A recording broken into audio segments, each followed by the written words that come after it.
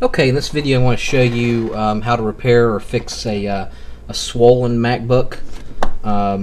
This particular model is a 2008 MacBook Air, and I got it and I noticed it was like literally swollen like 2 or 3 inches. I'm surprised it didn't damage the logic board or the keyboard. It was so bad. And then on the back of it, it was swollen. If you don't know, that's because of the battery. The battery's gone bad. Even though the battery still may be charging, it's bad. So what you have to do is replace the battery, which is very easy to do, and I'll show you how to go about doing it.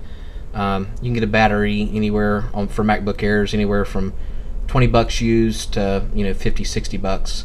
On average, they're about 30 bucks, but it's well worth it. And if your laptop's swollen like that, you don't want to continue using it like that. For multiple reasons. First thing you have to do is basically get all the screws on the very bottom. You'll get one of the very small screwdrivers. You can get one at Ace Hardware, Lowe's. You can get a set for $5. Okay, and you want to take out all the screws. This particular one I think's got 10 screws. This is a 2008 model, and this video pertains to any MacBook Air, even MacBook Pros, or even the old white MacBooks. Have issues with swelling of the battery.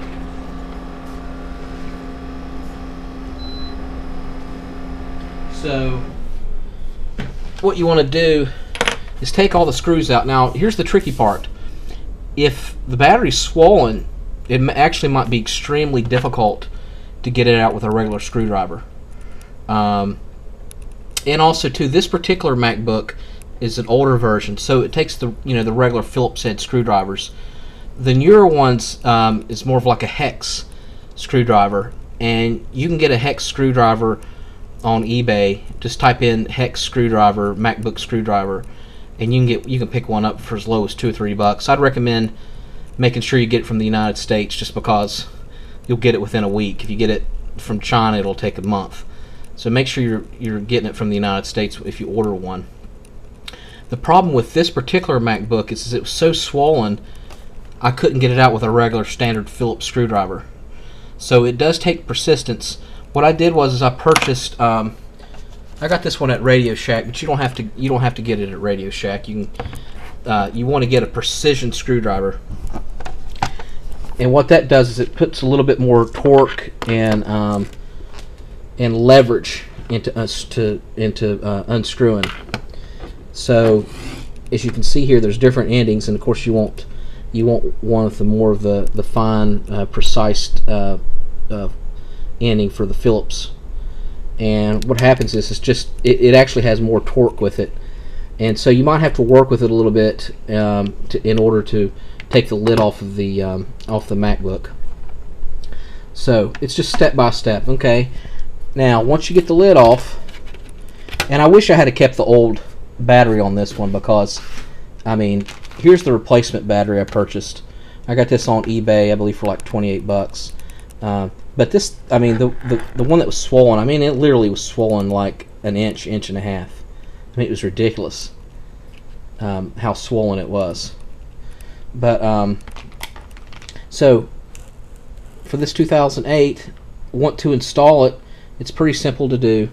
As you can see here, on your old one, you're going to want to unscrew it, and you might actually have to use the same technique on the battery to get it out as you did with the lid if it's swollen, because like I said, it's in there extremely tight,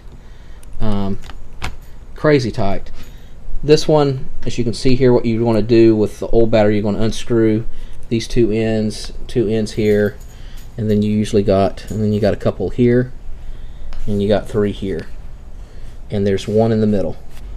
There shouldn't be any resistance once you get all the screws out. And then it only fastens just by this little cable here. And that, of course, fastens into the motherboard. This actually goes right in here. It just pulls out. So this particular, what you can do, it makes sure, it doesn't matter if you have a 2011, 2012 Mac Air, or even just a regular MacBook Pro or a MacBook. You want to find the model number. You can get it on the back of your lid, This particular one is a 2008, but I'd highly recommend you look on the back of the lid, and it's going to say in very fine print.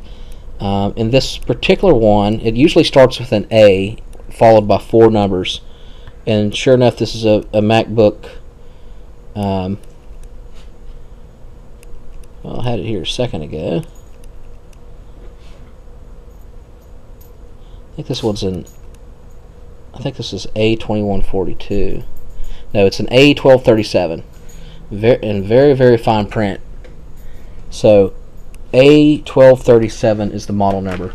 So eBay is one of the best places I've found to purchase used MacBook parts.